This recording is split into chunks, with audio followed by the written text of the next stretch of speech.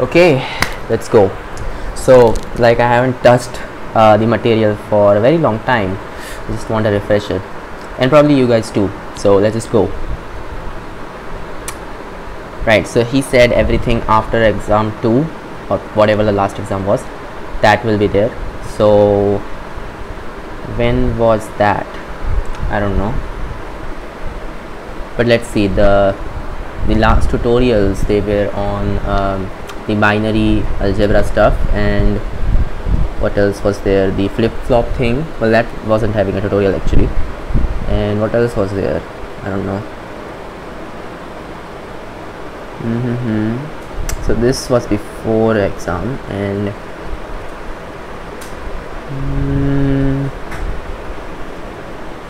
okay, nope. Small signal analysis of the diode. Oh right, so diodes were there as well. Yeah, these are the PDFs. Fine. Wait, where's screen copy? I'm pretty sure screen copy was supposed to be, yeah, right here it is. Alright, let's start. Small signal model of the diode. What does the diode look like, or whatever? We don't care about any of that. No. Right, so the main thing that he wants to say is this equation. So the current through the diode is capital I D E power Vd upon NVT, where Vt is the thermal voltage, which is a constant for the diode. Eta will be given to you. I still don't know what that is, probably related to the diode, just its geometry or whatever. Vd is the DC current, sorry, the DC voltage, yeah, I think so, and ID is the DC current, right? Yep. And this thing is also the DC current. Well, that's weird. Okay, so Vd plus, so signal component of the voltage. So this T does not represent the DC part, it actually represents just diode, it's passing through the diode. So this is basically the AC part of the actual voltage, right? So this is not DC, it's actually AC. Oh, and this is the, yeah, this is the DC current, and this is actually just the diode current, it's not like the DC current. Fine, so that's the main equation over there. Everything else you don't have to look at. I mean, this was the actual equation. Is is called the saturation current. So this was ID equal to Is e power Vd upon eta Vt, and this was under some constraint, which was like, where did constraint go? Yeah, no, again, not this, I think it was something else. Right, so it of course these small signals. There was also some other thing going on.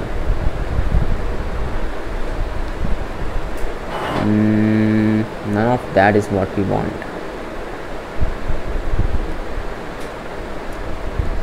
Yeah, but there was this other thing that was used in the approximation. I don't know where he wrote that. Whatever. So the main thing is that the diode current, which I'll just be calling small I to not cause a bunch of confusion. So small I, that's equal to the diode DC current, right? Which I'll actually call small id, not capital IT, once again to not cause confusion. And then you got e power, all of that stuff. So once again, that was e power the AC part. So I'll actually write it as AC upon eta, and then the thermal voltage. So this is this thing is actually related to the diode and not to the circuit. This is of course the AC current, right? So the signal that's passing through a diode. And yeah, well, that is it. In fact, this is the whole AC analysis thing. So all you have to do is just figure out the DC current first, and once you have that, apply this equation to get the AC current. Now what you could do is, since your what do you call it, like, yeah, since this thing is pretty small, you could approximate it using the Taylor expansion, and then say, okay, this thing is just ID plus, oh right, so this is not actually the AC current. Instead what I should say is it's the total current. So I'll just write total current, right? So I total is equal to ID times 1 plus VAC upon eta VT. Yep. So that will just be, and yeah, so VD it's the AC part. Fine. So this is just ID plus ID times VAC upon eta VT, and that's what this thing is. So then I total minus ID is just the AC part, so IAC, that is equal to ID, so the DC part, then the AC voltage upon eta, and then thermal voltage. Right, so how do you figure out the AC current? Just figure out the DC current first and then do this thing to get that, right? Easy as that. Also notice that this thing is more or less constant. So what you have is that like, okay, so if your AC current, sorry, if your DC current is also constant, that is, you've already figured out that value and it's constant, then what you could say is that your AC current is linearly related to the AC voltage, and then you can call this whole value eta VT upon IDC thing as something called, you know, R, and then say, okay, VAC equal to R IAC, and yeah, there you go. So this is the resistance in case of the AC analysis, right? So this is called RD. I don't know why he uses these weird subscripts, but whatever. That's what he basically wants to say, that this is actually behaving like a resistance in case of AC, of course, and small signal, and some other restriction which I forgot about. Right, you don't have to look partial differentiation or whatever, just know the context, and then normal differentiation is also partial differentiation. Okay, that's weird, whatever. Consider this circuit power supply. Okay, we don't want examples or anything. So yeah, the main thing that we should do is just do the DC analysis. So yeah, like the thing is, diodes have a drop of themselves. So like, for example, if you have some current going through a diode, then there will be a drop of 0.7. like this is a silicon diode, then that's gonna happen. For an ideal diode, this is 0. And so I don't know, let's say that your voltage across it that you actually applied was V. You have some resistor over here, so this is the DC value, right? This is the R resistance that you applied, and this involves its internal resistance as well. I'm not writing that explicitly. So then we are assuming that this has 0 resistance for now. So this is right. So then the current through it, which is the DC current, that will just be, you know, V minus 0.7 upon R. And let's say that this is not just V, but instead of that you also have some AC component. So let's say the AC component is small v. Yeah, then the AC current, that will just be small v upon R. But how do you figure out R? Remember, R was basically oh well, I actually forgot the formula for that. I just wrote it moments ago, but no worries, he has that written for us, right? Yeah, yep, he has that written for us somewhere. What is this? RD equal to whatever, we don't care about. Oh right, so RD equal to eta VT upon ID. Fine. So ID we already know is just this, and then what's eta we don't know, VT we don't know, but it's just this thing. Eta VT upon ID is this thing, so it's just V minus 0.7. R goes on the top. That's what this thing is. Yeah, this is the value for R. So the AC current, that's just equal to small v upon R, and like just calculate whatever this value is, and you get the thing. And this is the capital V thing, it's not small v, so it's small v upon R times capital V minus 0.7 upon eta V thermal R. Cool. Next. And all of this is just examples, we don't have to look at that. Alright, cool. Next. Diode rectifier limit small signal. Oh, so it's again the same thing. That's weird.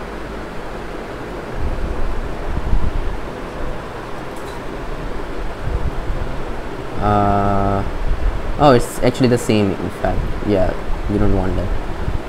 Oh, this is just little diodes. right? Their IV characteristics and all that stuff. Very uninteresting. I don't like it. Yep, not looking at any of it.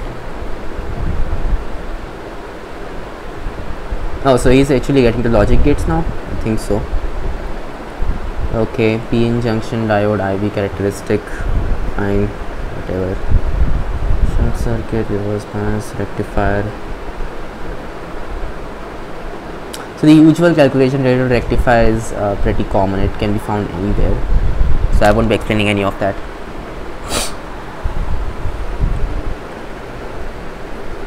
Logic operations. Okay, first shows us an OR gate. Okay, so V and VB, and then you have these two diodes, and then this resistor, and then you got V0. So current flows in the circuit, and a voltage is therefore generated across R if either or both the diodes conduct. Okay. Oh, and this kind of thing is actually like pretty common. So what could happen is that you don't have just two of these guys, but actually you have like multiple of these guys. So let's just actually once again try to remember what I wrote in the last page. What was that formula? It was just eta Vt upon what? Upon ID, right? Yeah. So the DC voltage. Yep, that was the value for the AC resistance, right? So just remember that, and that was the whole thing that he wanted to say in that lecture. Nothing else was important. Anyway, so all he was saying was just do the DC analysis, figure out RD, do the AC analysis, and you're done. You know the circuit. All right. What about this one? So say you have like a bunch of voltages A, B, C, D, whatever, and let's say that B is the biggest voltage out of these, right? And you connect each of these through a diode, and let's just say it's the same diode, right? So the same silicon diode, so 0.7 volt and all that stuff, and this is going through some resistor. This thing is V0, the output voltage, and this is ground, 0 volt, whatever. There's current going through there. So what's going to happen is that the biggest voltage, that will be the only one with current flowing, because that voltage will pretty much be carried over here, because there's just a 0.7 volt drop and nothing else. So yeah, that will be pretty much just carried over there, because every other voltage will be less than that, so it's reverse biased. And so yeah, you can just make sure that on the first guess itself it's the correct guess, and you just know how it is, right? So really this is not an OR gate, is it? I don't think so. I mean, I get it, if both of these are low values, then well, nothing happens, of course. If any one of these is high values, then that is the voltage that is used, and in that case this goes. I get it, but I don't like this. Like, it is still drawing current from the source of this voltage, right? That's not supposed to happen. So I don't like this. Next, this is an AND gate. Okay, so here's the same voltage attached to both of these. Cool. So if either or both diodes conduct, the output would be a very low value. Therefore, if you want the output to be nearly equal to 5 volt, you would need V and VB to be equal to 5 volt. Yeah, so if both are equal to 5 volt, then this happens. And oh, this just something less than 5 volt. That is all we know about it. Oh well, it could be it's more than 5 volt, right? Because then the current would just go like that. Yeah, I don't think that's gonna happen, because it can't flow reverse. So the only way current could flow is like that and like that, which means it's only going to go from this node, right? From this node it can only go, right? So yeah, he's right that if both of these are 5 volt, nothing happens, otherwise current goes. So yeah, in that case this voltage will pretty much be 0 if any of these is low, and if that is like 5, this is low, then this is reverse bias, so nothing happens across that diode as well. So yeah. Can you make a NOT gate? No, you can't. You need a transistor for that. Next, physical operation of diodes. We don't care about that. No, seriously, you should not care about this. Like, I made videos on this stuff, but you really should just not care. Oh, this is like the space charge region, and yeah, okay, depletion region, that's what they call it. But okay, like, just for explaining, actually I'm gonna explain how diodes exactly work. So you got this PN junction. Over here you got molecules I should say, basically, like, yeah, I don't know, just some lattice with holes in it. So like, electrons would naturally want to jump in there, but then when they jump they create charge. So like, thermodynamically it's better for them to be jumping, but then eventually what happens is that you have these charges created. So this is all negative, this is positive, and that creates a field in this region. So the field is going in that direction, which means that it wants to push electrons in this region. So now they can't like jump. So even if they want to, they can't, because now it's thermodynamically favorable. So yeah, how is this related to conduction and all that stuff? So let's say that, so this is P, this thing is N. So this is what's called like its inbuilt voltage or whatever. Let's say that you forward bias. Okay, first of all, let's go for reverse bias to, you know, make sure you understand what's going on. So this is negative, this thing is positive, right? Yeah, so what I basically said was, initially let's say that the potential was, you know, not there. Like, if there was no potential, what would happen is that these electrons would naturally jump from N to P, right? And that would create a potential in this direction, right? This would be positive, this would be negative. Over here you know that the potential is already in that direction, and so electrons really just, you know, wait, what is it that I was saying? Oh yeah, okay, I shouldn't say it should be field and all that stuff, right? Yeah, so this is higher potential, this is lower potential. So electron go to higher potential already, right? And they have thermodynamic tendency to be going into the P region. So then these two tendencies balance each other out.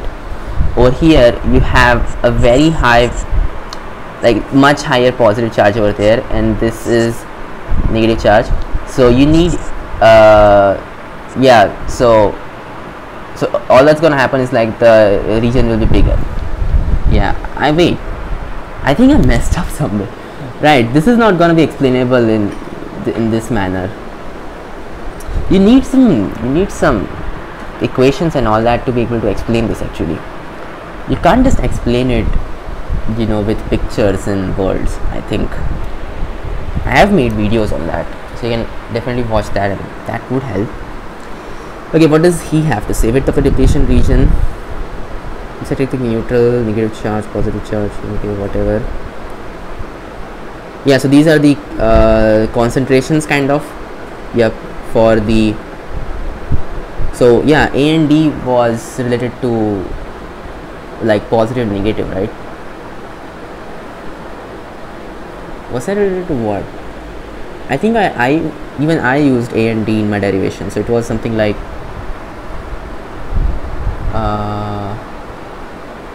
was something like that. So something like cathode, anodes. I don't exactly remember what it was, but yeah, this was A, this was D. Fine. So this is the N region, this is the P region. You have these A molecules over here, and you have D molecules over here, and these give them electron, right? So let's look at neutral, QA. Q is the charge of electron, I think, over there. Then capital A is this area, right? Okay, he's just telling us that outside of it, like outside of this depletion region, what should happen is that electric field should be 0, because it behaves kind of like a capacitor, and because of that this happens. And also the depletion region width is given by this thing, square root of, hey, this is very similar to the equation. You know what, I actually have that thing. Let me just check if that is the equation that I once got. So it was somewhere over here. Yeah,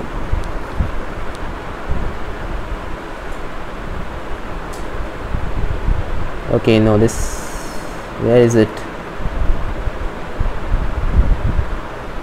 Field max delta V equal to this stuff, right? So d is that. Yeah, so you got delta v equal to half dE max, which is ed squared. So d is this complete distance, which is the distance of the depletion region, then Ca Cd. So instead of Na and Nd, I'm using Ca and Cd, which are concentrations. Na and D are number concentrations. So this is like, yeah, there's I think a bit of a difference in these. C and Cd are slightly different. Did I use Na and D anywhere else? No, I did not. Then maybe they are the same, I guess. Yep. So in my derivation, Ca Cd were just concentrations, if I remember correctly.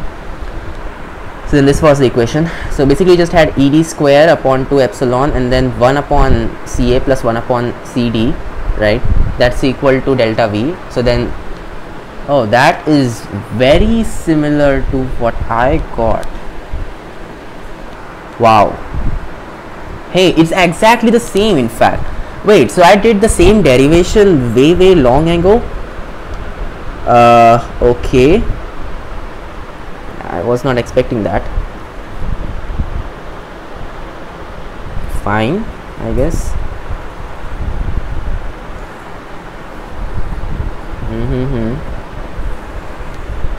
Oof. Well, I was really just not expecting that.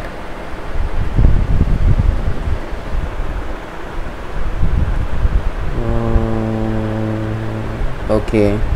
Oh yeah, so now things are starting to come back. So what was the thing? Basically what was happening was, as electrons pass through this depletion region, they are basically going through some voltage, right?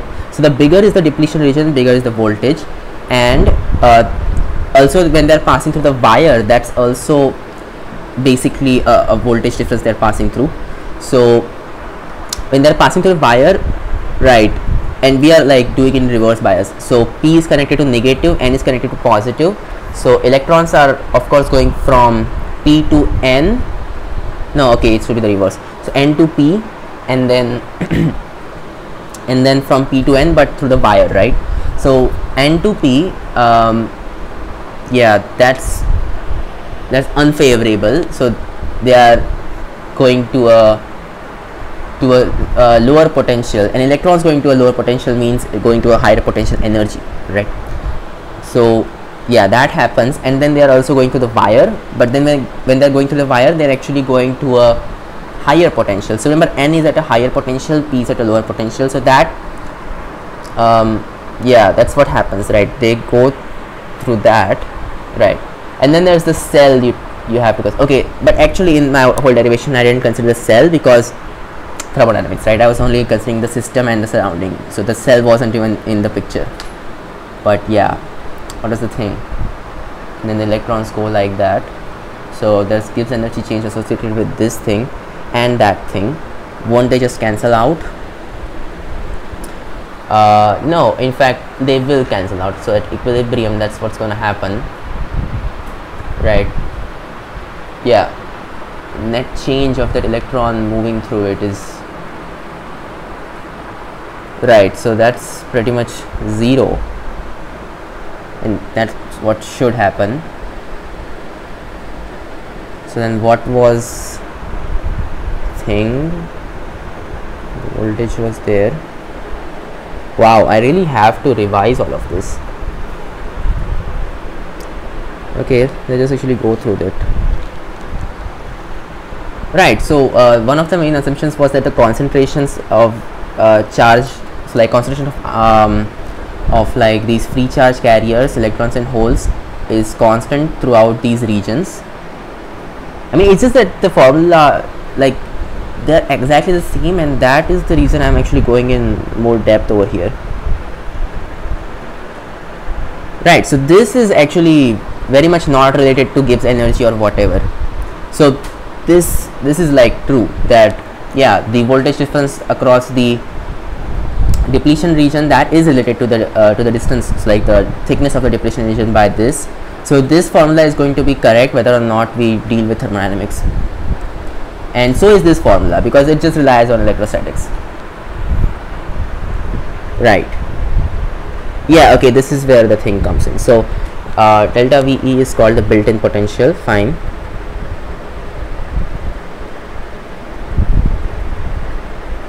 just about depletion gives energy change of the reaction is constant as constant temperature for this reaction.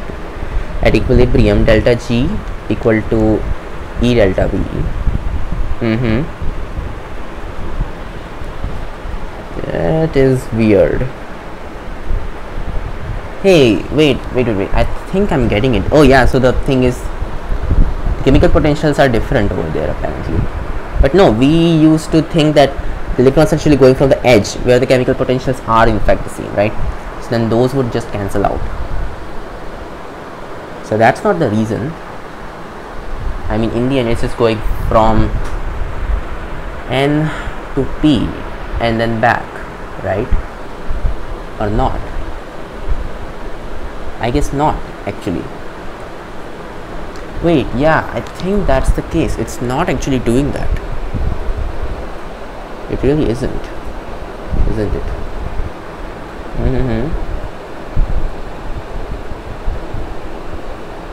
So what's basically happening is that your electron, right, it's going from N to P, which is at equilibrium. So right, it needs some potential, like, okay, chemical potential that changes, and also the electric potential, so that changes for the electron as well, and those two things balance out. But then one electron should also move from P to N, because otherwise there will be an imbalance, right? No. Okay, right. So right, the process that we're talking about is not conduction. What we're talking about is charging up the diode. So yeah, okay, you don't have to move that electron from P to N, right? Okay, so let me just go back to that rough page and explain what's going on. So you don't need all of this. This is mainly for conduction, right? So you don't need this battery. Oh, so this is reverse bias as well. Fine. Yep, it gets thicker and all of that stuff. So where was the main equation that I wrote? It was delta G equal to E delta VE. So delta VE is the yeah, okay, it's, what is delta VE? Electrons naturally migrate, right, and they build up a certain potential, delta VE. Okay, this delta V thing is called the built-in potential. Okay, next I took the example of attaching conductive wires to it, and then I took the example of, you know, attaching a battery. So all of that is unnecessarily complicated, I think, but at the time I thought it was the most rigorous way of proving it, so I did that. But yeah, okay, let me just show you the main thing. So let's go back to the rough page. I don't know why I'm doing this. It's not even related to the course at all. Actually it is. I mean, look at all of this, but fine. So the thing I was saying was, so you have this PN junction over here.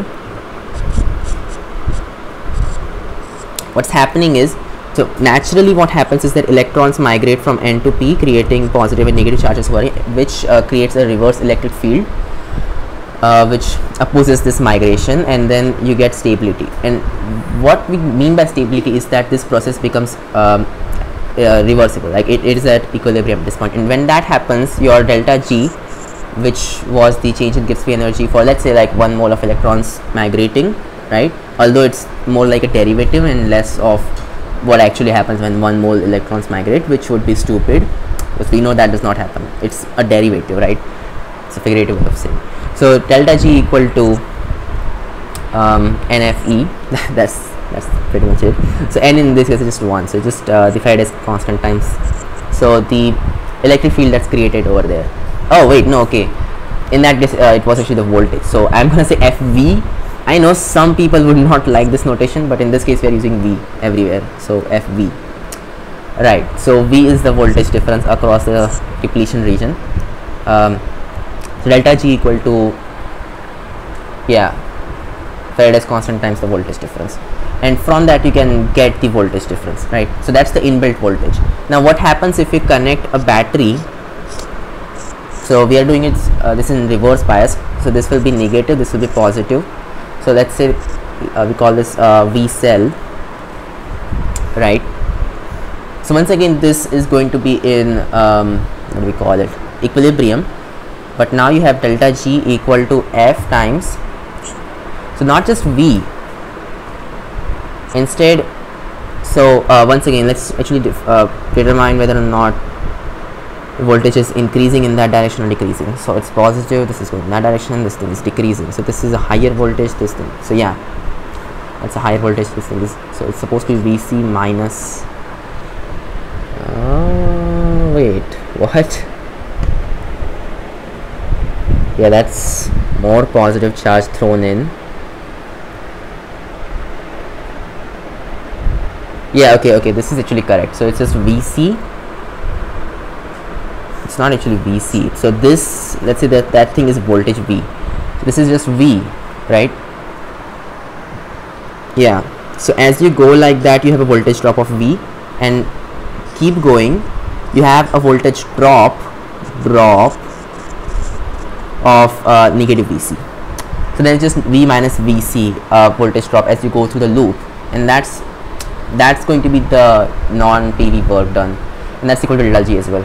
So what that means is so delta G is still the same thing, right, because these things like these areas outside of the depletion region, well, they are still having the same properties, they are unaffected completely, although their voltage is changed, right, which we have accounted for. Other than that they are completely unrelated, so delta G is still the same. Alright, so delta G equal to F V minus VC. Yeah, what was I saying? Damn, what was I even saying? Yeah, right, so what that means is like V equal to delta G upon F plus VC, but remember that V is actually related to the this thickness of our depletion region. So yeah, the depletion region width W was given by this formula. So if this thing increases, and this is actually what they're calling V naught, so call this V naught over here. So if V naught increases, then so does this thickness. And when does V naught increase? That's happening when VC increases. So if you put a very big battery in reverse bias, what will happen is that your voltage will cause this depletion region to become wider, and that's like charging a capacitor. Makes sense, right? When you charge a capacitor, it doesn't have any kind of non-linear character, like it's not non-linear, but in this case this is more or less a non-linear capacitor. This is a capacitor charging, you have positive and negative sides of the cell, and that creates some charge on your capacitor plates, which creates an electric field in this direction, although this thing, right, yeah, in this direction, but then the electrons can't move over there, right, so electrons can't go from this direction to that direction. Similar as this thing, electrons or anything in fact cannot move from one side to the other because there are no actual free charge carriers in the depletion region, right? What else was the thing? Oh yeah, so also the electric field in these wires is 0. Similarly over here, electric field in these regions is 0, and that's why this equation is there, right? Yeah. So yeah, let's move on. We don't want to spend too much time on this. So what he said was typically W is approximately 0.1 micrometer. I didn't know that my derivation was actually correct. I just thought it would be nice to try and figure out how is it behaving, but it is actually correct. It's actually the same thing as this. Wow, nice. Okay, so that's diodes. Then you got diode rectifiers.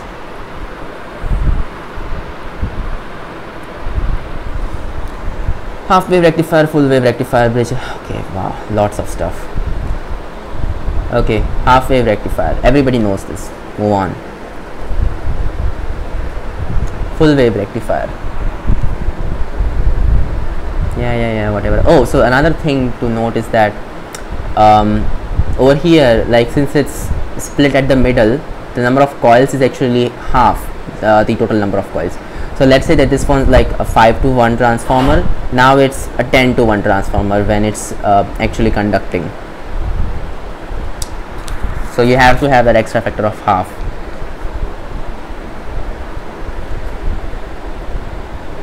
Alright, and what about this drop? That's because of the diodes. So the diodes also, like when they are conducting, they create a voltage drop, right? And that's the reason you get these curves shifted vertically. And there's this bridge rectifier thing. Okay, so you got this voltage over there. This is the ground, plus and minus. So taking across this resistor, that's the output. Okay, cool. Yeah, this is a diode. This is another diode.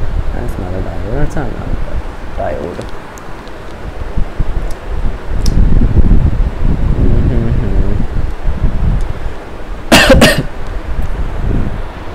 So when this is like positive, this thing is negative. In that case, this is conducting, I guess.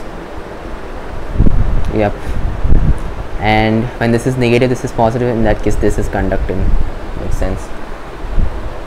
And so yeah, it's like a full wave rectifier, but without that half factor thrown in. And just so you know, that half factor does not actually mean that the power is getting half, because remember that only half of this is conducting, but that also means that the current is actually going to be 2 times the current that was there previously, because you know conservation of energy still follows. It's a transformer, right? You know how it works. Okay, then you got peak inverse voltage. Consider the positive half cycle, whatever. I really don't want to be doing any of that. Okay, next, rectifier with full filter capacitor, peak rectifier. Wow, why do they have all of this stuff? Okay, so now you got a diode, but then there's a capacitor over there. Fine. So this was your input, this is your output. Oh yeah, okay, this thing. They even put a tutorial for that, and it has some weird things going on over there. Do they have like generalization of these guys?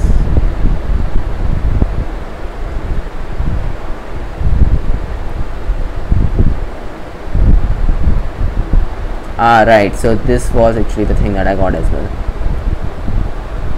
So funny story, they put this in a tutorial, but then I didn't actually like read all of that, so I had to derive all of that at that point, which is weird. Okay, analysis of the peak rectifier. So this is what happens, and yeah, this is in fact what happens when you will analyze it correctly.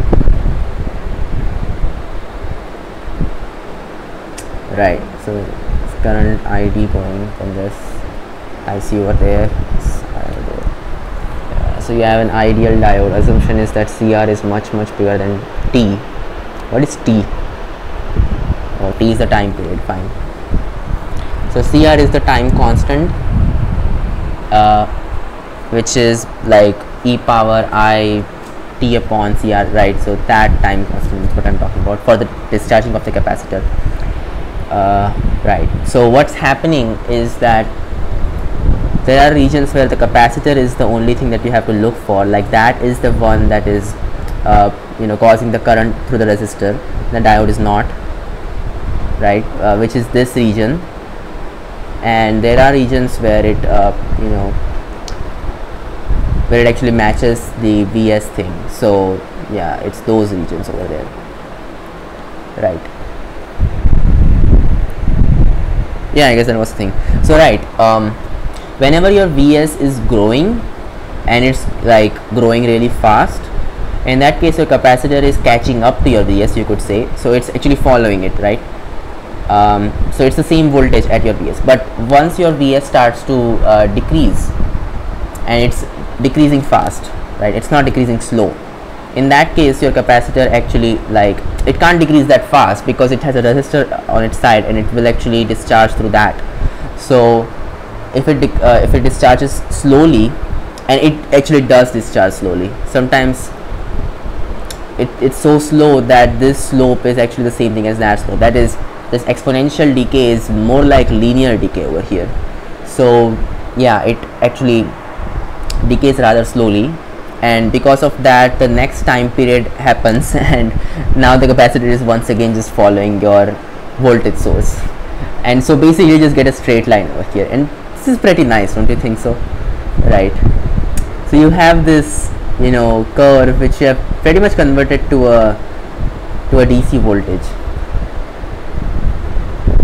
although that's not what we wanted to do with, you know, these guys, these rectifiers, but yeah, right.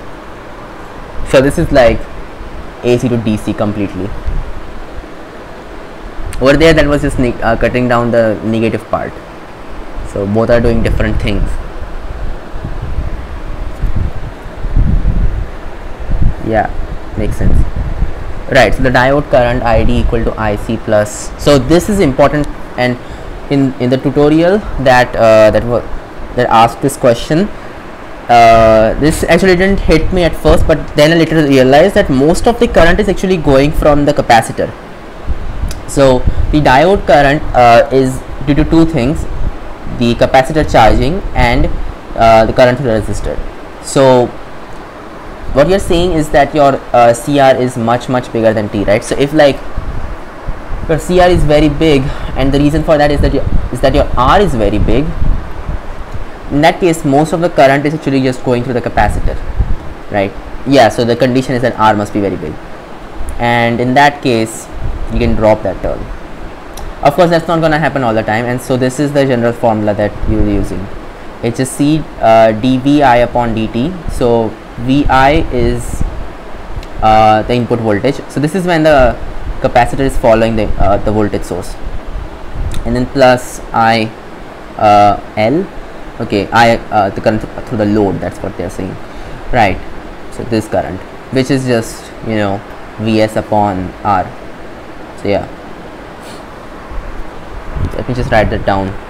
The diode current is just capacitance dVi upon dt, where Vi is the input voltage, plus Vi upon R, right? And this is the graph. Yep. So you can always approximate this as a straight line, right? Yeah. Next question.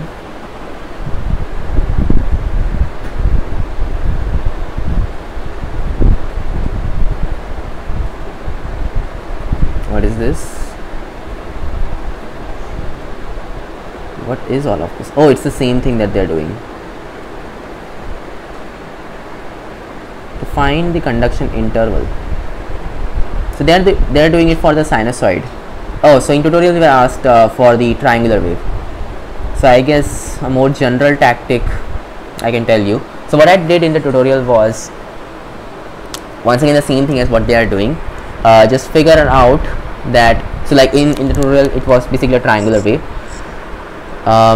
So once the capacitor is charged up at this point, your voltage source starts to decrease, but your capacitor can't decrease that fast. Instead it decreases at a slope of -1, and then this slope actually goes to something like -1.1. no, wait, it actually goes up, right? Yeah, so it was something like, wait, I don't actually remember what that was. Wow, I really don't remember that. Something like -0. No, it was 1 point something, right? Whatever, but mainly it's just exponential decay. That's what you have to know. So it's kind of like exponential decay. Alright, so it does whatever it does, but it doesn't go up to that value where the capacitor is. So mainly it's just the capacitor that's creating the current, and then it starts to go above the capacitor. That's when the capacitor realizes, oh shit, I have to go up, and then it starts to follow the voltage source, right? So think of this exponential decay as a line, and then you know the slope over here, right? I mean, you know the voltage, you know the resistance, so basically, like, you know what's the rate at which the capacitor is discharging. So then you know the slope for this line, you also know the slope for that line. Do some basic geometry, figure out what this value is going to be, and yeah, that's about it, really. That's all you have to do. Just think of this as a line rather than as an exponential decay. Yep. So even if this is like some weird kind of wave, I don't know, some parabolic wave, that doesn't make sense, but say if it was actually something like that, periodic parabolic wave, even then you would be doing the same thing. Makes sense, right? Next.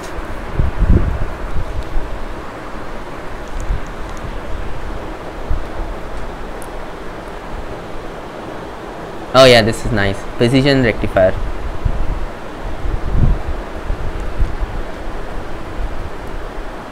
Right. So you have the input, then you have this. It's an op amp, right? Yeah, okay. It's op amp. This is a diode over there. V minus, V naught. Yeah. If Vi goes positive, the output Va goes positive, and it. Wait. This is different than the precision rectifier that came in the tutorial, right? I think so. Because over here the feedback is like it's going through a diode. There was no diode in that. It was there. Okay, I'll have to check the tutorial again instead. This is the VA over there. So the diode is ideal, right? The super diode. What?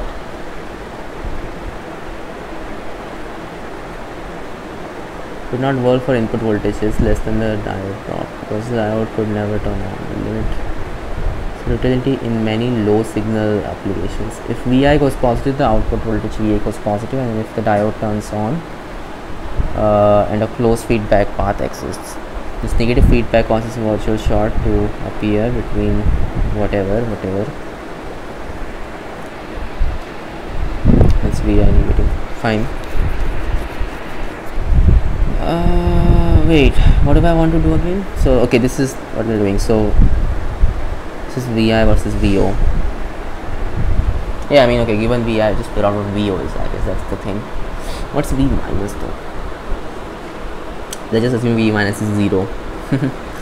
Yeah. Wait, what's VA over there? No idea. Where's the ground? Once again, bad circuits. Yep. EE always has bad circuit diagrams for some reason. Limiting circuits. So all of this is like standard material. I was thinking like they put some good questions in tutorials. Apparently it was all standard material. Whatever. I guess I'll figure that out on time, you know. It's not that hard. Okay, what is this?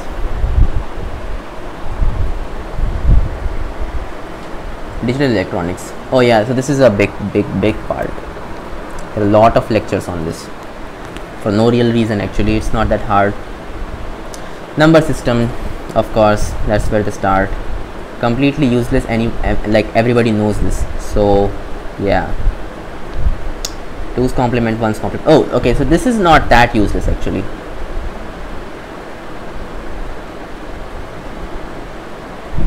Okay, wait, I thought he would actually be teaching number system first. I guess even he assumed that, yeah, everybody knows that. Fine. So complements of numbers, pretty easy. Let's just start. Do I even actually have to explain this? I don't know, I'm gonna do it anyway. So usually the numbers in your computer, they are stored using the 2's complement method. So how many bits should I be using? Let's just say I'm going to use 8 bits. Okay. So let's say that you are given 8 bits and you want to represent both signed and so like both positive and negative integers using those 8 bits. How do you do that? And what you could do is use the last bit, so the 8th bit, to represent the sign of your number, right? And the way that we want to do that is using a bit of modular arithmetic. So what you know is that, so this is kind of weird, but okay, so we start off at 0 and we go all the way till 2 power 8. So we can actually, you know, translate all of these numbers down by 2 power 7, and the new range that you will be getting is something like this. So this thing is 2 power 7 minus 1. This thing is 2 power, so yeah, you have like used 7 bits, that's why, right? So this is 2 power 7 minus 1 but negative. So yeah, this will be the range that you'll be getting. So there's 0 somewhere over there. So you can represent all of these numbers, and the way this will be having is that, okay, every number over here is, it's the same thing in this system as well, but these negative numbers, those are actually mapped to these numbers by translating upwards. So let's say that you want to represent I don't know, -2. What you would do is you would add 2 power, not add, well, yeah, actually add. So you would add 2 power 7, I think, to it. 7, right? No, 2 power 8. Yeah, so you would add 2 power 8 to it, and then the number that you would be getting is somewhere over here, right? So that's the one. So right, I mean, these are the same, right? Actually, you didn't actually translate it down like that. Oh, okay, actually I'm gonna start again because it's getting a bit messy. So once again, let's start again. So you got numbers that you want to represent. Some go from 0 till 2 power 7 minus 1. These numbers you can represent through normal binary numbers, but these numbers, how do you represent these negative numbers which go till -2 power 7 minus 1?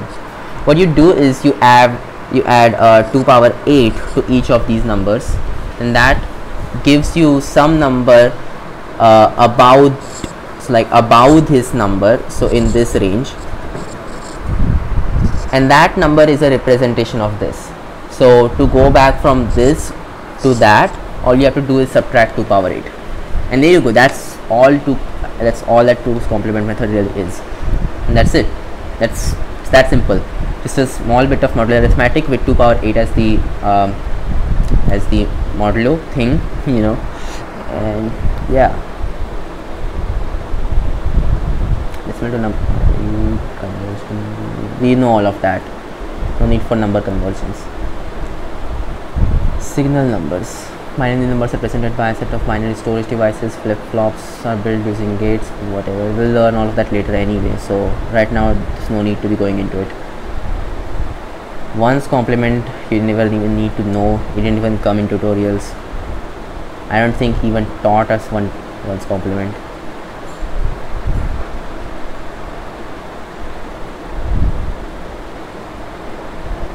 What is this? Just what is this?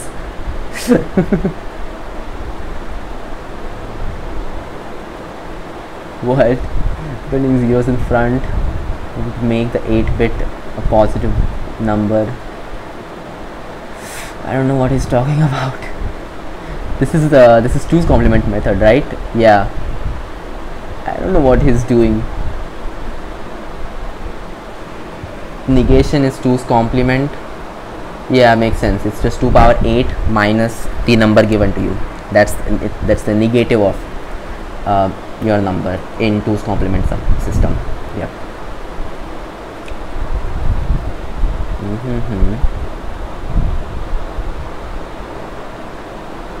Why is there all of this? Addition, all of that stuff.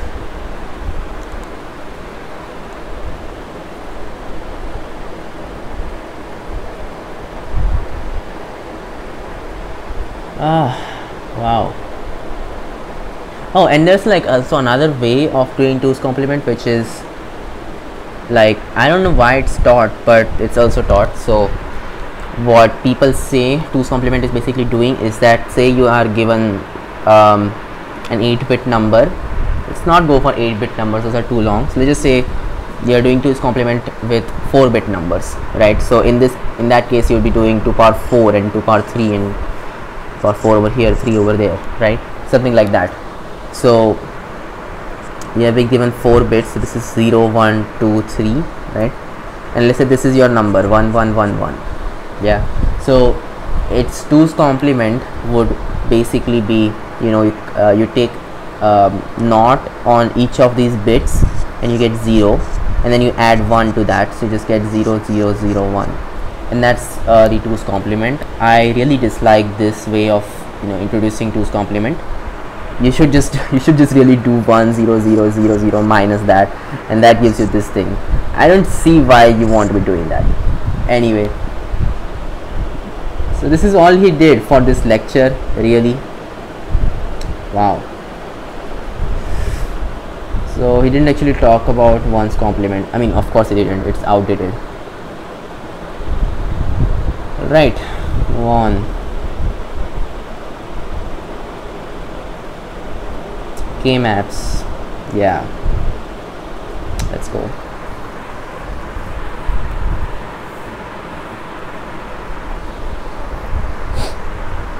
Right, cool.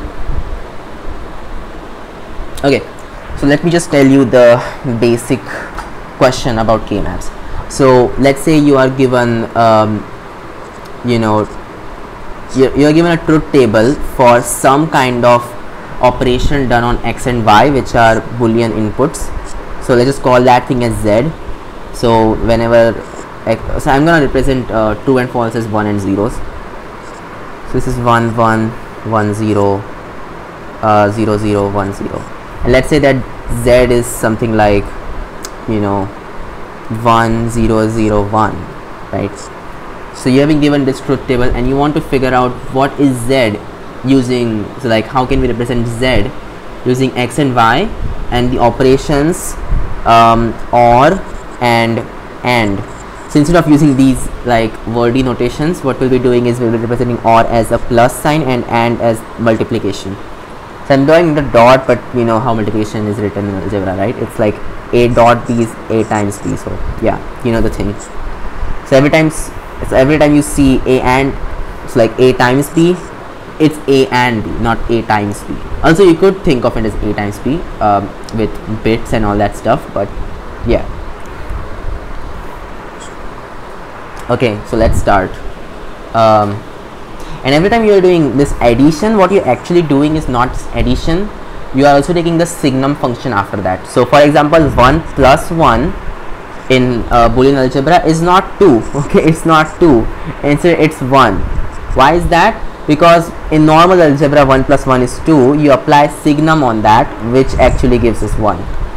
So yeah, that's what the OR operator does. You just have to apply signum after the actual addition. Okay, cool. Let's start. So the way this would be working is yeah, so you think of z as the addition of 4 terms. So the 4 terms will be these: xy plus xy bar plus, and bar just means the complement or not operator, if that makes sense, and then x bar y and x bar y bar. So why am I using these 4 things? The reason is they are independent, and I say independent because if one of these is true, everything else will be false, and if one of these is false, taking the OR with anything else, like taking the OR with anything else will just return that anything else, because this is false. That makes sense, right? So for example, if you have a or b and a turns out to be false, then this is actually just b, right? So similarly, if one of these guys is false, then what you can do is just, you know, get rid of it, like remove it. False is the same thing as 0, right? That makes sense. So one of these terms is 0, that's what you want to say, right? And only one of these terms could be true at a given time, right? So yeah, I think so, that's the case, right? So only one of these terms can be true at a given time. If xy is true, then you know xy bar can't be true, because like x is true and y is true, only then is xy true, right? So then y bar is going to be false, so xy bar is also false, and so on. So right, what that means is just using these terms and like using just, you know, some combinations of these terms, you can actually write z. So it's weird, but like let's just stick to it. Okay, so what is this thing, by the way? What does this actually mean? This is more or less, you know, a tautology over here. So in every single case, so each of these is kind of like a case. In every single case, your value for this expression is true, because you're doing OR of all of these cases, right? So any of these cases would work out, then your expression will be true. So this thing is actually just a tautology, right? So put x equal to 1, y equal to 1, this turns out to be 1, so this is 1, then in the next one this is 1, so that's 1, and so on. You get it, right? But that's not what we're looking for. In our case, these two should be 0. So you know, x y bar and x bar y, these two terms should actually not have been there, because if they are there, then these would be 1, but if they are not there, they are not there. this is going to be 0 in that case, right? Yeah, because no other term would be actually able to give a 1 in this case, other than of course x y bar. Makes sense, right? And that's why we use this sum of products kind of thing.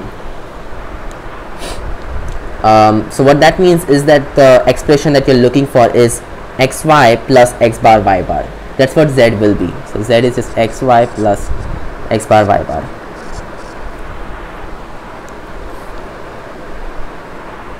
Cool. Yeah. So what about like something that's easier to guess? So what if z was this thing? Z is 1 1 0 0. You know it's just x, but how do you know it's just x? Like, can you do it in the similar way as we did over here? So yeah, you can. Look at this, xy, it's 1, so you put that over there. Xy bar, it's 1, so you put that over there. X bar y, 0, you don't put that. X bar y bar, 0, you don't put that. So xy plus xy bar, that can be written as x times y plus y bar, which is, you know, y or y bar, so either y or not y. That's true, right? One of them must happen. So then this thing is just x and true, which is just x. So this thing is just x. So like z is x. So it's that easy, right? Just doing this sum of products thing, you will eventually end up with a simple expression, you know. Yeah. Yep, you will end up with a simple expression. And like all kinds of these expressions can actually be written in this sum of products form. So how many expressions are going to be there? In this case, you have 4 values that you need, right? And each of them can be 1 or 0. So it's 2 power 4 values. So like 2 power 4 expressions that could be there in this way, right? And the number of terms that you can have in your expression are like, you know, so the terms like x, y and x bar, y bar, etc.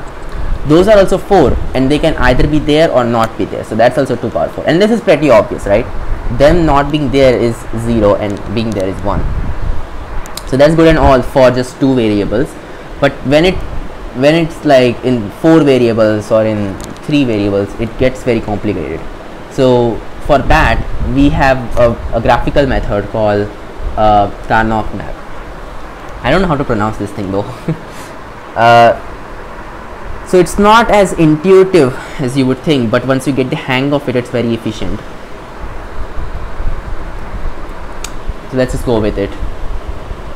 First, let me just, you know, give you some notation. So say you have these 2 inputs a b. It's like 1 1 0 0 1 0 1 0, and your function f of ab, so the expression you're looking for, that has these values 1 0 1 0. Then what you say is that fab is summation 1, so it shouldn't say 1, it should be 0. Wait, not 0. 0 would be actually this thing. So this is 0, this thing is 1, this thing is 2, this thing is 3. Right. So 0 is not there, 1 is there, 2 is there, and 3. Right. So what do these numbers mean? When you write these numbers in binary, so 1 is written as 1 0, right? And you think of each bit being the value for these inputs. So a is 1, b is 0, right? So each of these numbers is a case. Then what this summation sign means is that in those cases you have 1, otherwise you have zeros. That's what this means. Like I know it's very cryptic and it shouldn't be like that, but since it's so concise, it's also useful. Similarly over here 3 is 1 1, so when A is 1 and D is 1, F is 1 basically. If you had like 0 over there, what that would mean is when A is 0, so this is in binary 0 0, so when A is 0, B is 0, F is 1, so then this would be the case, something like that, right? And then you do the usual stuff and just figure out F in terms of A and B. Alright, cool. So let's start with our first map and let's see how it's gonna work out. So let's use 3 variables for now, not go to the 4 variable case. So you got ABC and you got your function F. So you got 1 1 1 1 0 0 0 0 1 1 0 0 1 1 0 0, and you got 1 0 1 0 1 0 1 0. And then I'm just gonna put some random stuff, so basically A, right? Now what we'll first do is create a grid that will be representing our situations. So you will be having A, B values over here and C values over here. Actually, you know what, let's do it the opposite way. C values over here and AB values over here. So AB could be, you know, 0 0, which means A is 0, B is 0. It could be like 0 1, it could be 1 0, or it could, actually, you know what, let's not put 1 0, let's put 1 1 over here, and it could be 1 0, and C could be 0 and C could be 1, right? And let's start counting, and I'm gonna put counting in quotation marks because that's basically what we're doing over here, right? Put some emphasis on the fact that we are actually counting in binary. So 0 0 0, right? So C is the least significant bit and A and B are the first 2 digits in binary, and so we do 0 0 0, that's 0, so that's what we do over here. Then next we do 0 1 0, wait, no, actually you have to do this thing after that because the least significant bit is C. Then you do 0 0 1, that's 1, then 0 1 0, that's 2, 0 1 1 3, then 1 0 0, which is 4, and this is 5, and you see the pattern, right? 6 and 7. Now you might be thinking, why did I put 6 7 over here and not over here? The reason is, look at these over here, this 1 and this 1 are common. If I had put this column over here, 1 0 and 0 1 don't have anything in common. I do that because it makes pairing things very easy later on. Alright, cool. And now let's start putting our numbers in there. Oh, I should not have deleted this. Right, so once again I'm gonna put this over there. 0 1 2 3 4 5 6 7 8. So for 0 F is 1, for 1 F is 1, for 2 3, you know, yeah, so 2 and 3 F is 1, and for everything else F is 0, right? Yeah, so this is the thing. Alright, cool. And so now what you want to do is pair numbers, and pair numbers in a basis that we get the biggest boxes. So yeah, this is like better if you actually do it by yourself because it's hard to explain in such a short amount of time, but basically the process is you want to pair numbers. So this this pair has both 1, so you can do that. What you will be getting is A bar, B bar, C bar plus A bar, B and C bar, right? So that's what these situations are, and they have 1 over there. So you are just doing OR on those. So like it's A bar, B bar, C bar, or A bar, B, C bar, and then you just take A bar, C bar common, and then just B or B bar, which is 1. So then just A bar, C bar. So like this whole thing combined is just A bar, C bar, and then similarly this whole thing combined is just, you know, you just look at the common stuff. So this is common, this is common, this is uncommon, and this is common. So you just do a bar, b is not like this, so just c, and then you combine these to give us just a bar, right? But you could have done all of that in a more efficient way by just collecting all 4 of these ones, right, and just thinking of what's common in them. So the only thing common in them is that a is 0, so it's just a bar, right, and you would have got this directly. And that's why this method is so useful. Yep. For now I'm going to explain that much. I'm not explaining more than that. There are a lot of extra things that can be accomplished with this, but I'm not going to explain it. There's a thing called don't carry, which is like a variable, so it could be 0 or 1. So depending on like what's the best, like depending on the situation, you could make it a 1 or a 0, right, to simplify your expression. So like a don't care, this is what a don't care is. A don't care is basically when you don't care about what's going to happen in a certain situation, basically. So like for this case, you don't care when a is 1, b is 1, c is 0. In that situation, it could be 0 or 1, you don't care about it. So then, to make it the best, what you would do is you make it 0, because if this was 1, you would have to have this extra term of a, b, c bar, which does not at all match with this, so you can't collect and simplify anymore.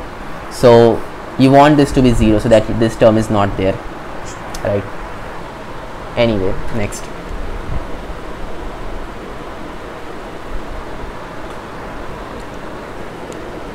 Oh, and of course you can also go, so you don't have to just collect as boxes or like columns or something like that. You can also go like this. Yeah, so you can collect as you want. Oh, also, and you can use a multiple number of times for collecting with different numbers.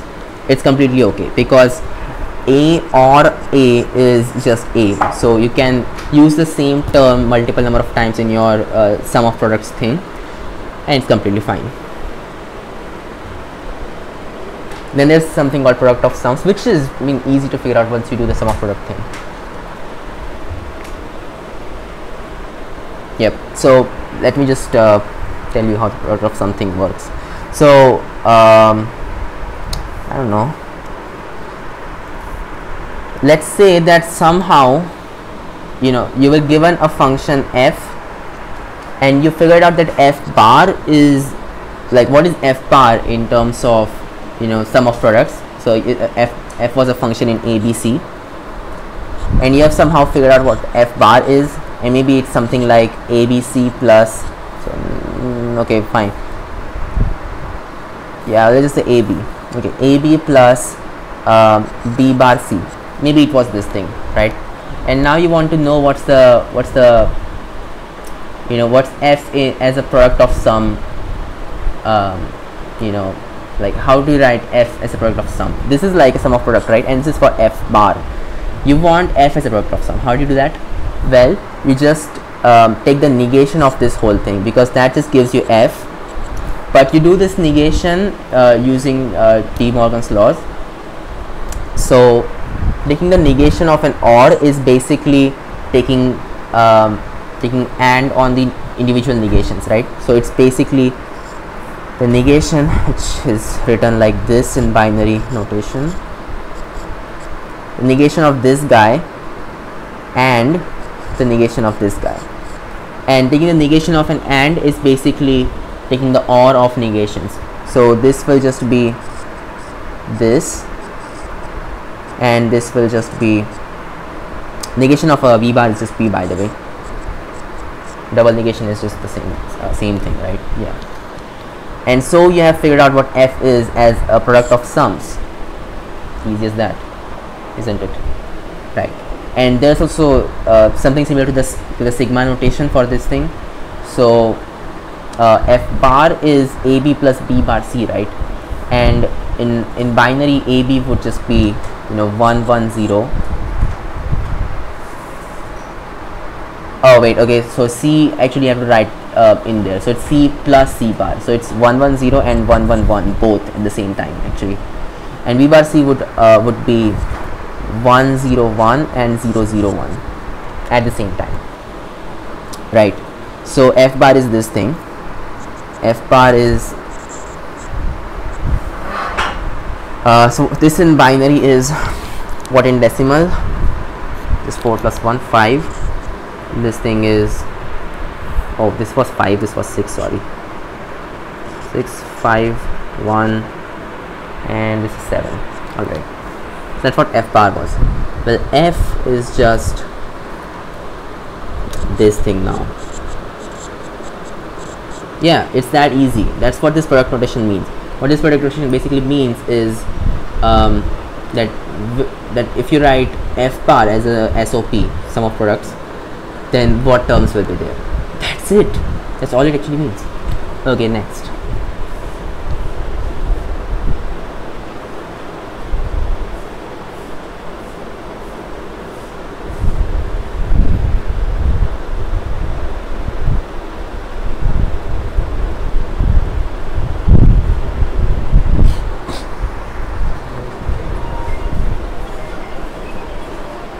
Yeah, I think this is the one. Flip-flops. Yeah.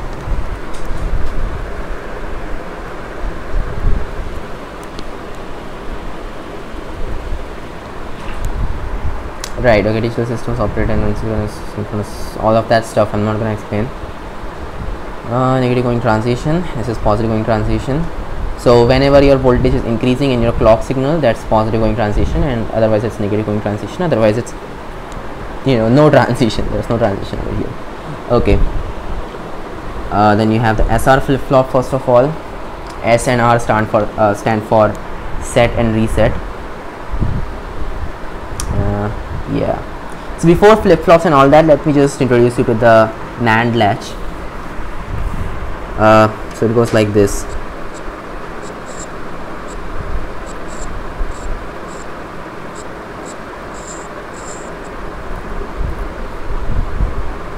I don't know, I just call this as A and B, I don't know.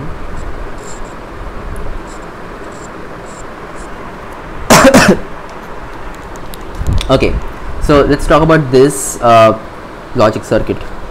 This is a NAND gate, by the way, and this is connected to that, this is connected to that. So let's think about its stable states when A is 1 and B is 0. So A is 1, B is 0. In that case, first equation is that Q is the same thing as A NAND Q bar. In this case, that's just 1 NAND Q bar. So 1 AND Q bar is just Q bar. So 1 NAND Q bar is not Q bar, right? So Q, and for this case, I'm using a different notation for not to, you know, think of Q and Q bar as two separate entities and not just inverses of each other.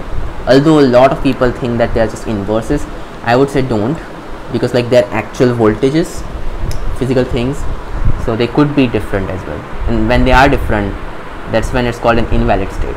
We want them to be the inverses, but they could be the same. Oh, I was saying different, they could be the same, right? And when they're same, that's when it's an invalid state. We want them to be different. So Q is A NAND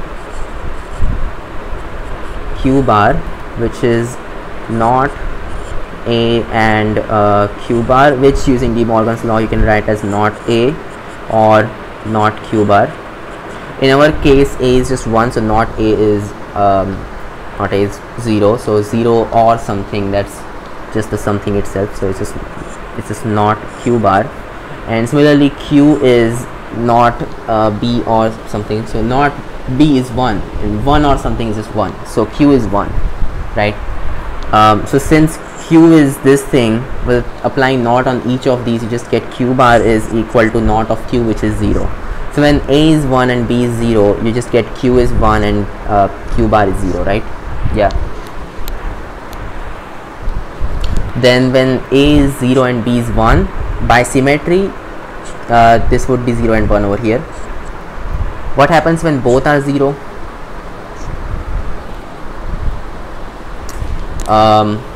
Right, so when both are 0, these not A and not B values both turn out to be 1, so then Q is 1 and Q bar is also 1. So that's something that you don't want to happen, and it's called an invalid state. So we never set A and B to be equal to 0. Okay, so that's when both were zeros, which is problematic. And then what if both are 1? So this is a very nice condition. When both are 1, nothing happens. Whatever Q was initially, whatever Q bar was initially, that's what they will be. They won't be set according to A and B, right? It's like they didn't, like A and B didn't actually affect it, because basically what happened was, you know, not A and not B both became 0, so 0 or something, that's just the something itself. So all you got was Q is not Q bar and Q bar is not Q, which is redundant. I mean, both of these are basically the same thing. So yeah, the whole thing that you got is Q is not Q bar. So as long as that happens, that works, right? Yeah, so that's the only, you know, the only restriction you have.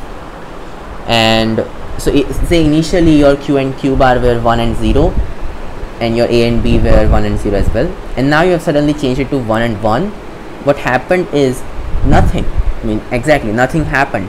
Your Q and Q bar stayed the same because initially they were following this equation. So now there's no reason for them to change. It's already stable, right?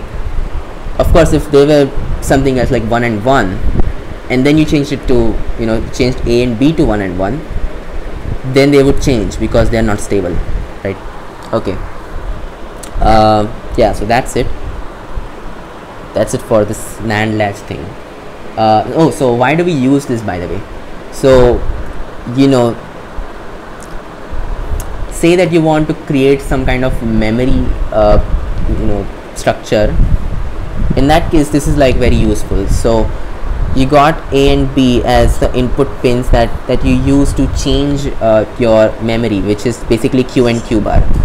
And Q and Q bar both combined is an entity that you would think of them as the memory, right? Although they are like different physical voltages, but combined in a computer system, that would be a single bit, right?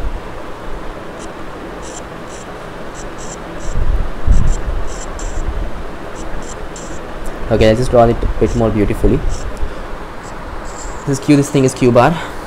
So say initially you put A and B as 1 and 0, and you set Q and Q bar to be 1 and 0 in that way, and then you just turn it to 1 and 1 forever, then your Q and Q bar are set to 1 and 0 forever. And so until you disturb A and B again, your Q and Q bar will always be 1 and 0, and you can use that value whenever you want. And so the way that you disturb A and B is by using a clock cycle. So now we're actually getting to like what flip-flops are. So let's just actually go to the SR flip-flop circuit, and, you know, skip all of that, just go to the circuit itself. So this is the circuit. You got the NAND latch, and you got this pulse steering thing. I don't know why this name is given to it, and forget about all of this. What's basically going is that you are sending it pulses of like pulses of very short duty of highs and lows. So your pulse looks like this. So for a very small amount of time it's high, and suddenly it's like negative, and then it's positive or whatever. Yeah, these are your pulses.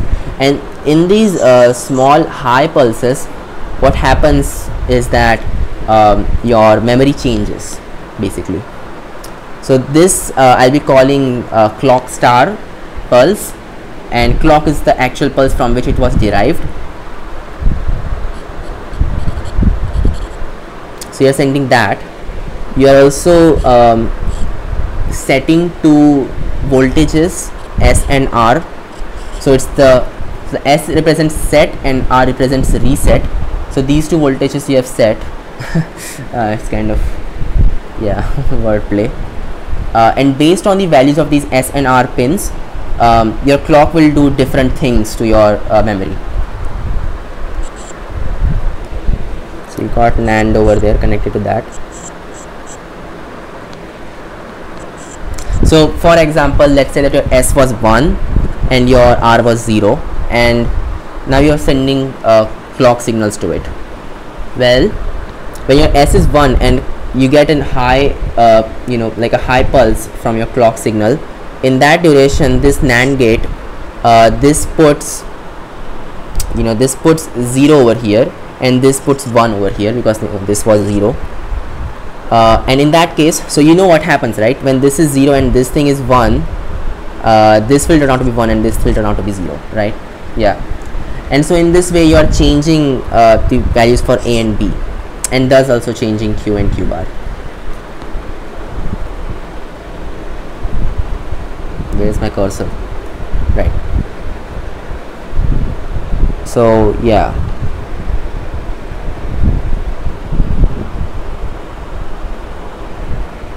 Oh, so it should set Q to 1 and okay, so it's opposite of that. Is that right? I mean, of course it's right. Oh, so all of this time I was like saying it's going to be, if this is 0 and 1, then that's 0 and 1. That's wrong. If this is 0 and 1, it's exactly the opposite of that. This is 1 and 0. And still, when you have 1 and 1, this does not change. When you have 0 and 0, that's bad. That's an invalid state. Alright, cool. So in this particular case, when you have 0 and 1, this becomes 1 and 0, right? Check this circuit. You'll see it's working fine. Okay. And that's happening when S is 1, R is 0, and clock is having a high pulse in. So only when the clock actually has a high pulse will this happen, right? Yeah. If the clock has, what do we call it? What was I saying? Oh yeah, if the clock has a low pulse, nothing happens, because this would be 0, this would be 0. Then 0 and 0 is 0. Not of that is 1. This thing is 1. This thing is also 1. So if the clock pulse is something like, so clock star pulse is something like this. You also have these negative pulses, which I'm ignoring completely because those are lower than the high values that you want, right? Yeah, so basically just look at the high pulses. So whenever you will be encountering a high pulse, that's some kind of information you are sending to your memory to change the memory. Otherwise, whenever it's low, so when both of these become 0 in that case, so in that case this is 1 and this thing is also 1, and you know that when both are 1, nothing happens to the memory, right? And so that's some kind of a stagnant state, and that's why we call it memory, right? Yeah, like we use it for storing stuff, storing values of whatever you want to store. Yeah, so that's when S is 1 and R is 0. When you do the opposite thing by symmetry, the opposite will happen. Your Q will become 0, Q bar will become 1. When both S and R become 1 and your clock is high, right? So once again, just setting S and R changes the behavior of this circuit, and the clock high pulse is actually what causes this circuit to take action and change the memory, right? So say S and R are both 1, then 1 and 1 is 0. Not of that is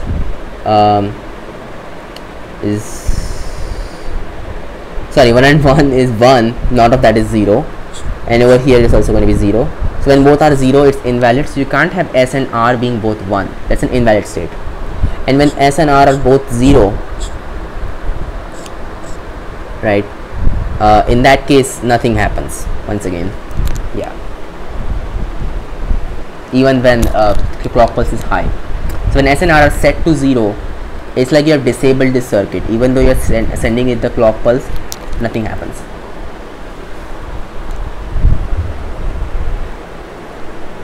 Okay, how is the clock pulse obtained? Oh, the clock star pulse, right? So yeah, whenever I was talking about the clock pulse, I was actually talking about the clock star pulse. Yeah. So he's saying that the clock star pulse is obtained by this circuit. Sending the clock signal. This is an AND gate. This is a NOT gate. We got the the clock inverse thing, and we're doing AND of that, and this thing. So it gives low, right? That's what it should give, but then there's a bit of a delay because of this. Yeah, and that's actually what creates this small interval where it's actually high. Yeah, got it. Yep. Okay, H trigger. Note that because the clock signal is high only for a few nanoseconds, Q is affected by the levels of S and R only for a short time during yeah, okay, right. So PGT is, as I said, like it was already explained before, it's the positive going transition, that is when your voltage is increasing in the clock signal, not the clock star signal, which is obtained like that, as he said. Alright, clocked JK flip-flop. So SR flip-flop is like pretty easy to understand, but then it has this weird thing. Where did he write the, yeah, okay, so it has this weird thing of 1 and 1 giving invalid. So we could use that case for something extra, right? And that's exactly what JK flip-flop does. It uses 1 and 1 for toggle. So it changes the Q and Q bar to opposite of what they are. Right, so this is the JK flip-flop. Q bar is attached to the NAND gate now, like this NAND gate, and Q is attached to the other NAND gate, right? So this is the SR flip-flop. Just do this thing, and now rename it as J and K, and there you go, it's the JK flip-flop now. Alright, cool.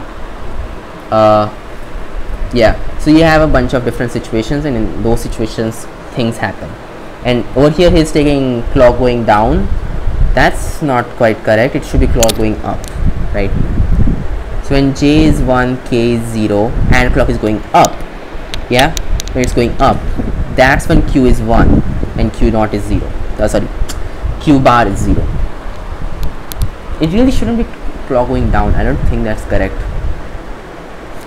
Nope, it's not. It should be during the PGD that this actually happens. Yep. Okay, so let's try to analyze this circuit now. So once again, we are assuming that the clock star is high, and let's actually do these things first. So let's put J as 0 and K as 0. So J is 0, K is 0, then it doesn't matter what other things are. This NAND gate will always give 1, this will give 1. In that case, it pretty much stays the same. So J is 0, K is 0, that just means nothing happens. Now let's put J equal to 1 and K equal to 0 and use symmetry for the other case. So write it a bit better. So this is J, this is 1. This is 1, this thing is 0. Right, so here's 1 and 1. And what's going back is just Q bar. So Q is, so using this gate, what you have is naught of Q bar, and so this thing over here, which by the way is just Q bar but negated because it went through this with 2 1 inputs and the Q bar input, but then you have a naught over here, right? So it just got negated. That's all that happened. So it's not Q bar. You know what this thing is, right? It's just 1. Oh, it's and over there. I mean, this complete thing is 1. This is false. So then this thing is just 1. So Q is 1 in that case. And let's also do this thing for Q bar. So Q bar is naught of, so Q, and what is this going to be? So this is 0, this thing is 1, which means like there's 1 0 over there already. So you know that this thing is just going to be 1. So all you got is that Q bar is equal to not Q, but you know that Q is just 1, so this thing is just 0. There you go. So now you got Q and you got Q bar. Nice. So yeah, when J is K, when J is 1 and K is 0, Q is 1 and Q bar is 0. By symmetry for the opposite will happen. Now when J is 1 and K is 1, that's when things start to get little weird, right? So what actually happens is that it flips the Q and Q bars states. So what has he told us? Let J equal to 1, okay, J equal to K equal to 1 and Q is in low state. Now a clock pulse occurs with Q equal to 0 and Q bar equal to 1. NAND 1 will steer clock star to the set star input of the NAND latch, and this will cause Q to go high. So first thing that happens is that Q goes high. If we assume Q equal to 1 initially, when clock occurs, NAND 2 will steer Yeah, okay, right. So that's for the other case when it's q equal to 1 initially, right? So with q equal to 0 initially, what he's saying is that q equal to 1 will happen after the pulse has passed. So he's saying that NAND 1, which is this thing, will steer clock star to the set bar input of the NAND latch. So this input, right, and this will cause q to go high. So what he's saying is that this wire's voltage will change first, and that will in turn cause our q's voltage to change. And how does this voltage change? Well, let me just show you. So you have this state initially, j is 1, k is 0, q is 1 and q bar is 0. If you change k to 1 now, so now that's a toggle, and you send in a high pulse again, right? So now what happens is this was already 1, right? This whole wire was at 1, and oh no, actually this whole wire was at 0 because it's q bar that's connected to. So this was at 0 and this was at 1.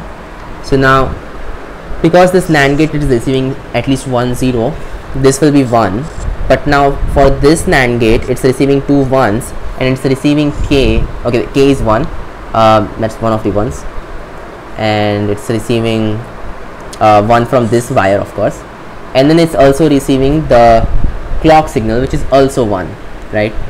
So it's basically 3 1s it's receiving, so it just gives us 0, right? That's what the NAND gate does. So this will become 0, and this NAND gate now receives at least 1 0, so it will just give us 1. So q bar has automatically become 1 when it was 0 at initial, right? And once q bar has become 1, well, it will propagate like that. This thing is 1 now, right? And well, this was already 1, yeah, because one of these guys was 0. So that's 1 and 1, now this thing is 0, so q has become 0, and by symmetry opposite will happen for the other case.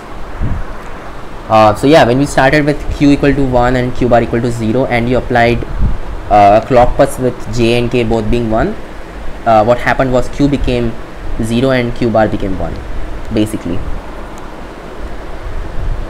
And I'm not still sure whether or not my process is correct in this, but yeah, in this short amount of time, this is the best I can come up with. So yeah, that's pretty much it for the JK flip-flop. What is this? Couldn't preview file. Now I'm not sure. Okay, sequential circuits. Huh. Oh, so we are finally getting into stuff like ALP, the assembly language stuff. So you have the accumulator, the B register and all that stuff. So why do we call it a B register and not like just one of the registers? Because the accumulator is the A register, so it's the first register and it's also called the accumulator, and B register is the next register. So you use these two registers to store values, and accumulator is the one that's actually doing all of the main work. When you add two registers, what happens is that the value is actually put in the accumulator. So yeah, over here it's just basically incrementing the accumulator's value by whatever is the value in the B register. And yeah, so arithmetic logical unit, that's what this thing is. And okay, so this is the memory, right?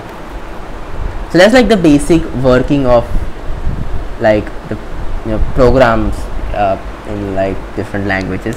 At least in assembly this was the case. That's how it actually was working.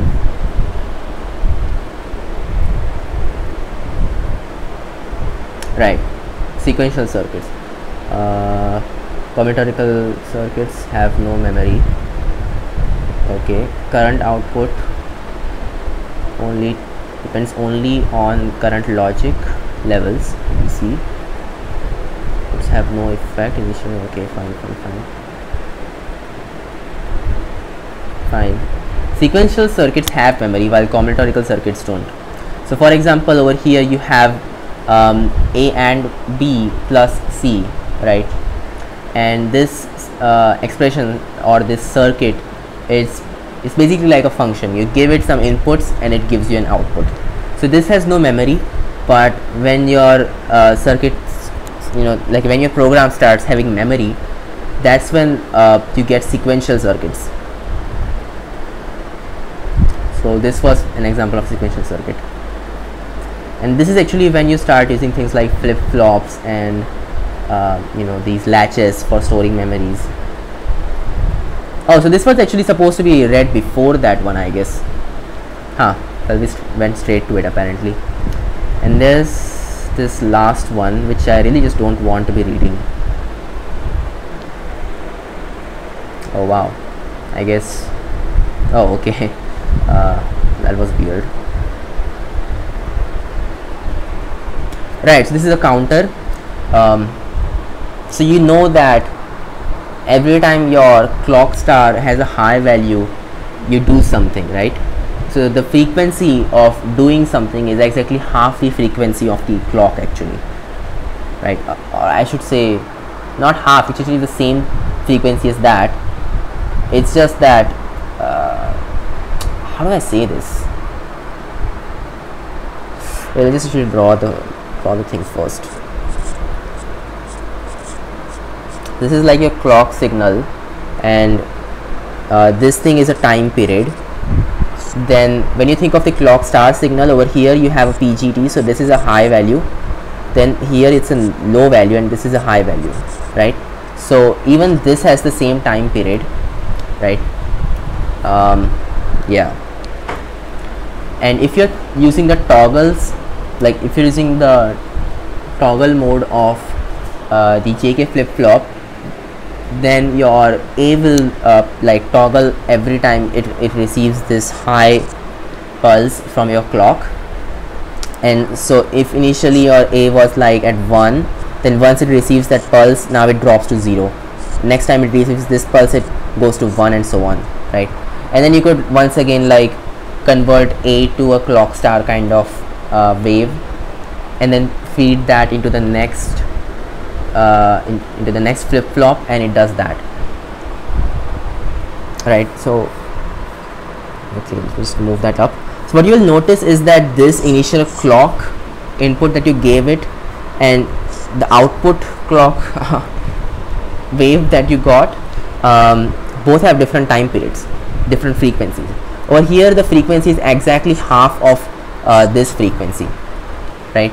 Because now it actually requires two of these high pulse things to complete one cycle, whereas over here it was actually representing a whole cycle, in fact, right? This was only happening at the very start of the cycle itself. So yeah, the frequency actually got halved. So like going forward, your frequency will keep getting halved. So D will be like half of C, and C is half of B, and B is half of A in frequency. And so like he has even drawn all of this out.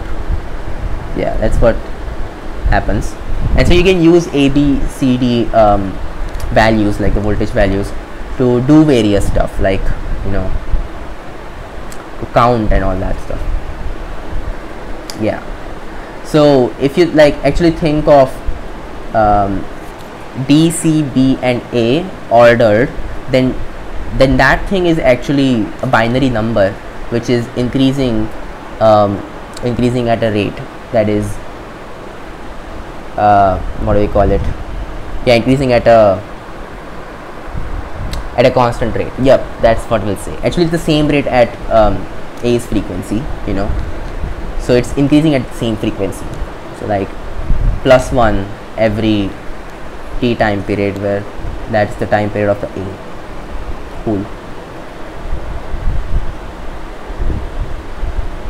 So yeah, he has even done that as well. So you really have to think of DCBA in that order as binary numbers. And so you'll see like over here D has become 1, so it's 1 1 1 1, like everything has become 1, and that's 15, and you started from 0 where everything was 0. Yep. So now you're like counting, you're keeping track of time. So mod number is just a number of different states that this number DCBA could be in.